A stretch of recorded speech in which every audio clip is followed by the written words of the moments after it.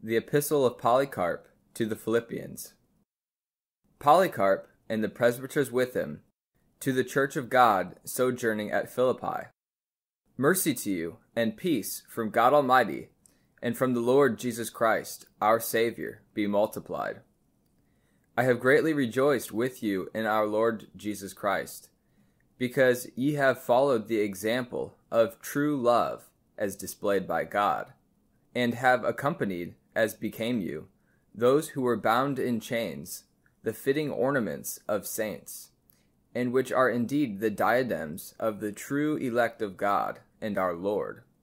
And because the strong root of your faith, spoken of in days long gone by, endureth even until now, and bringeth forth fruit to our Lord Jesus Christ, who for our sins suffered even unto death, but whom God raised from the dead, having loosed the bands of the grave, in whom, though now you see him not, ye believe, and believing rejoice with joy unspeakable and full of glory, into which joy many desire to enter, knowing that by grace ye are saved, not of works, but by the will of God through Jesus Christ.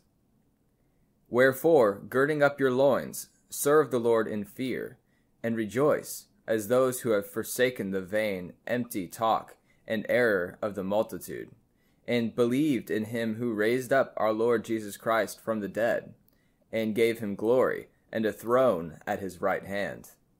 To him all things in heaven and on earth are subject. Him every spirit serves.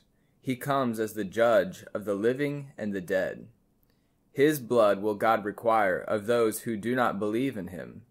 But he who raised him up from the dead will raise us up also, if we do his will, and walk in his commandments, and love what he loved, keeping ourselves from all unrighteousness, covetousness, love of money, evil speaking, false witness, not rendering evil for evil, or railing for railing, or blow for blow, or cursing for cursing, but being mindful of what the Lord said in his teaching, Judge not, that ye be not judged. Forgive, and it shall be forgiven unto you. Be merciful, that ye may obtain mercy. With what measure ye mete, it shall be measured to you again. And once more, blessed are the poor, and those that are persecuted for righteousness' sake, for theirs is the kingdom of God. These things, brethren, I write to you concerning righteousness, not because I take anything upon myself, but because ye have invited me to do so. For neither I, nor any other such one, can come up to the wisdom of the blessed and glorified Paul.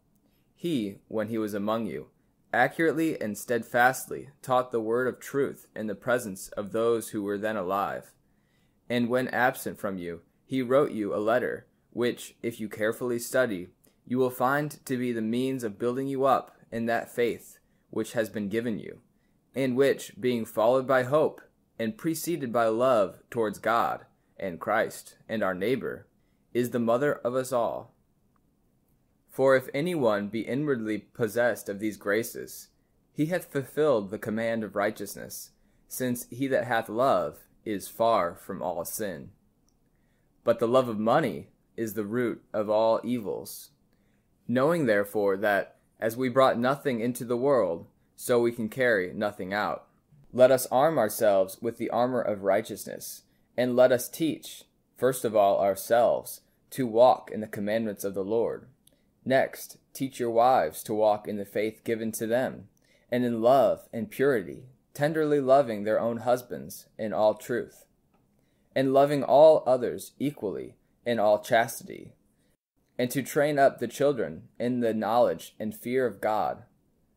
Teach the widows to be discreet, as respects the faith of the Lord, praying continually for all, being far from all slandering, evil speaking, false witnessing, love of money, and every kind of evil, knowing that they are the altar of God, that he clearly perceives all things, and that nothing is hid from him, neither reasonings nor reflections, nor any one of the secret things of the heart. Knowing then that God is not mocked, we ought to walk worthy of his commandment and glory, In like manner should the deacons be blameless before the face of his righteousness, as being the servants of God and Christ, and not of men. They must not be slanderers, double-tongued, or lovers of money, but temperate in all things, compassionate, industrious, walking according to the truth of the Lord, who was the servant of all.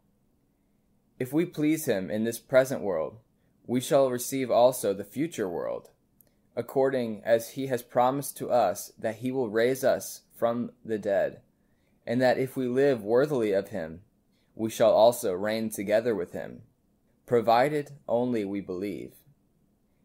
In like manner, let the young men also be blameless in all things, being especially careful to preserve purity, and keeping themselves in, as with a bridle, from every kind of evil.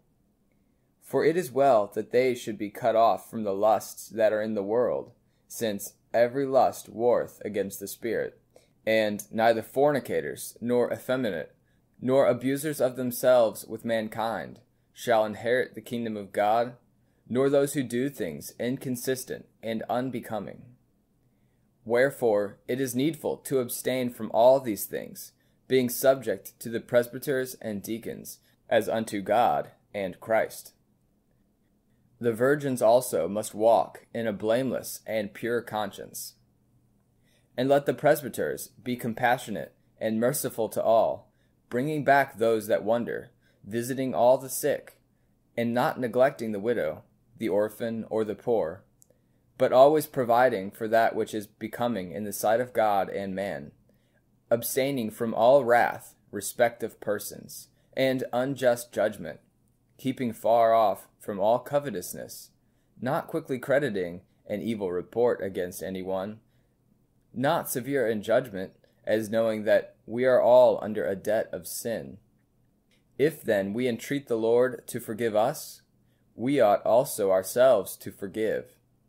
For we are before the eyes of our Lord and God, and we must all appear at the judgment seat of Christ, and must every one give an account of himself. Let us then serve him in fear and with all reverence, even as he himself has commanded us, and as the apostles who preached the gospel unto us, and the prophets who proclaimed beforehand the coming of the Lord, have alike taught us. Let us be zealous in the pursuit of that which is good, keeping ourselves from causes of offense, from false brethren, and from those who in hypocrisy bear the name of the Lord, and draw away vain men into error. For whosoever does not confess that Jesus Christ has come in the flesh is Antichrist, and whosoever does not confess the testimony of the cross is of the devil, and whosoever perverts the oracles of the Lord to his own lusts, and says that there is neither a resurrection nor a judgment, he is the firstborn of Satan.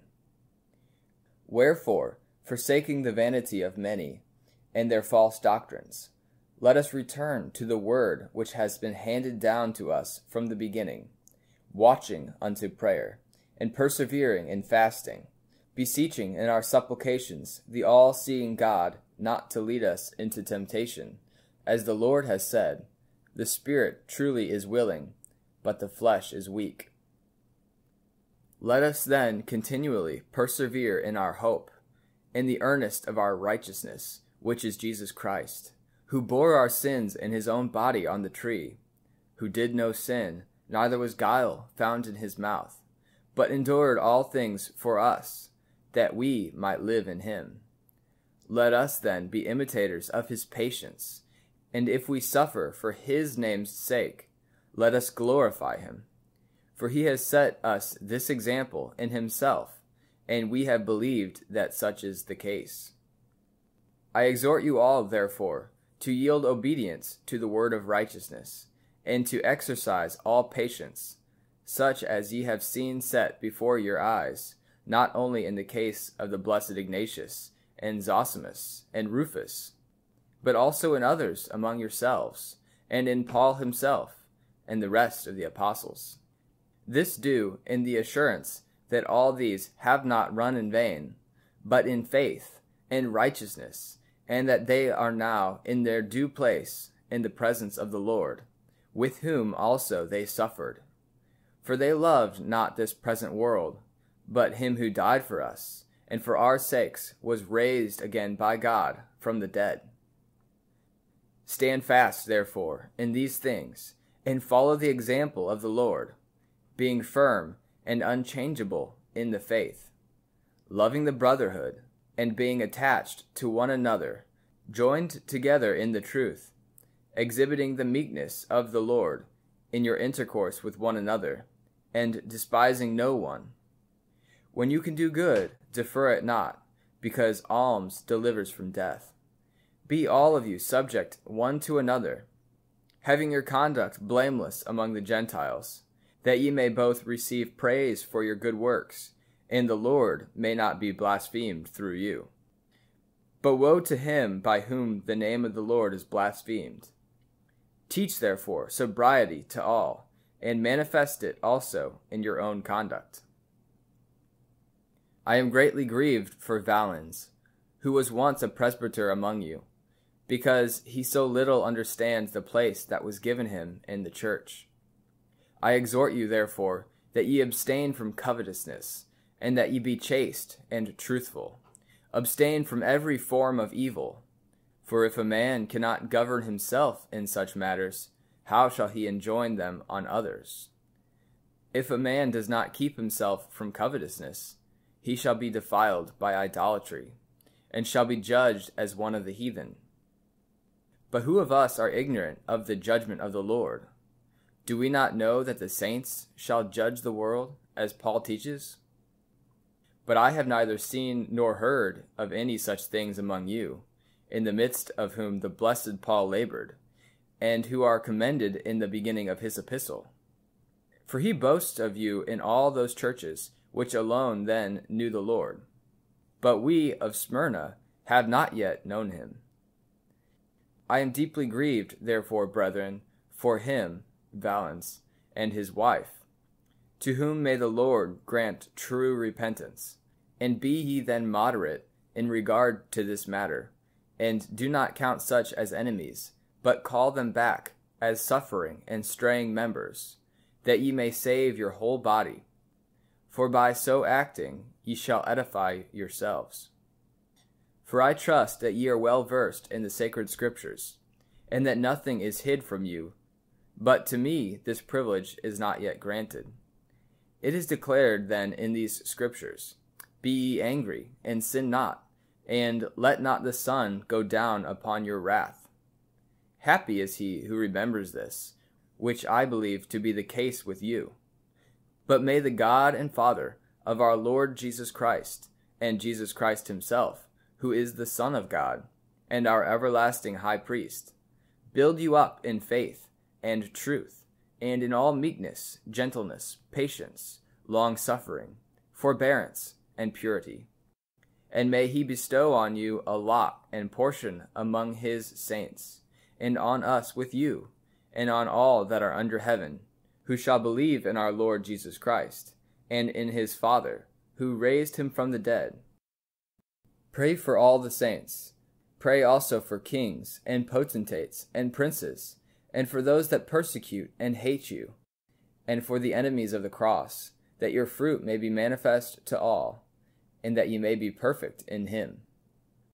Both you and Ignatius wrote to me that if any one went from this into Syria, he should carry your letter with him, which request I will attend to if I find a fitting opportunity, either personally or through some other acting for me, that your desire may be fulfilled.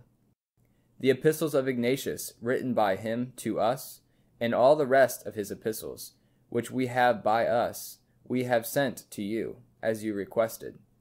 They are subjoined to this epistle, and by them ye may be greatly profited. For they treat of faith and patience, and all things that tend to edification in our Lord. Any more certain information you may have obtained respecting both Ignatius himself and those that were with him, have the goodness to make known to us. These things I have written to you by Crescens, whom up to the present time I have recommended to you, and do now recommend. for he has acted blamelessly among us, and I believe also among you. Moreover, ye will hold his sister in esteem when she comes to you. Be ye safe in the Lord Jesus Christ. Grace be with you all. Amen.